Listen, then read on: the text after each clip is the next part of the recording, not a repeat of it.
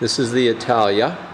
The Italia is a 500 watt motor, and it has a digital display, and it has kick pedals out, so you're not pedals but places where you can put your feet.